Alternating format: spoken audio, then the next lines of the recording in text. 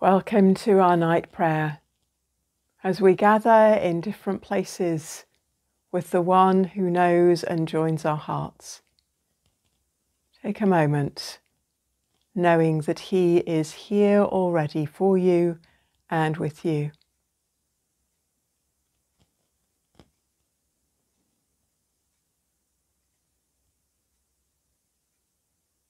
Psalm 134 verse 3. May the Lord, who made heaven and earth, bless you from Jerusalem. The Lord Almighty grant us a quiet night and a perfect end. Our help is in the name of the Lord, who made heaven and earth.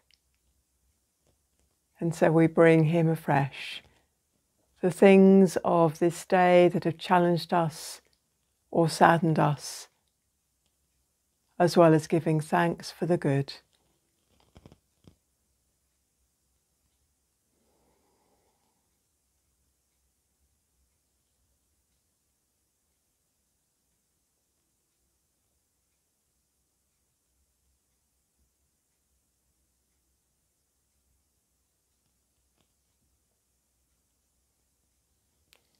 Save us, O Lord, while waking, and guard us while sleeping, that awake we may watch with Christ, and asleep may rest in peace. Verse 14 of Psalm 34. Turn from evil and do good. Seek peace and pursue it. The fact that we are walking with Jesus means that we have been saying no to evil. We've been choosing and turning to him, turning to do what is good instead. The psalmist David here encourages us to keep on going. Turn from evil and do good. We've all turned away from evil, and yet there are still times when we need to choose to turn again from those temptations to evil that are around. But it's not just a call to turn away from one thing, but it's a call to do something, to do good. I wonder where today you have been doing good, where you have encouraged somebody else, or maybe where others have done good to you, have shown you kindness, where they've chosen to say yes to spending time with you or helping you.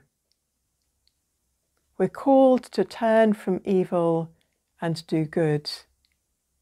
And we're called to seek peace and to pursue it. It's not an easy thing to do. We need his help.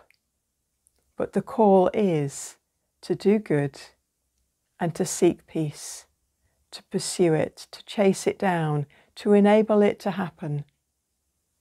It makes a difference to all of us. Let's pray.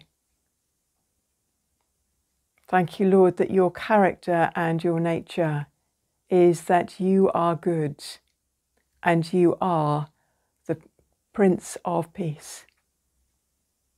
Let your character and your nature so indwell and change us that we will find ourselves doing more good and being those who usher in more of your peace. We pray in Jesus' name. Amen.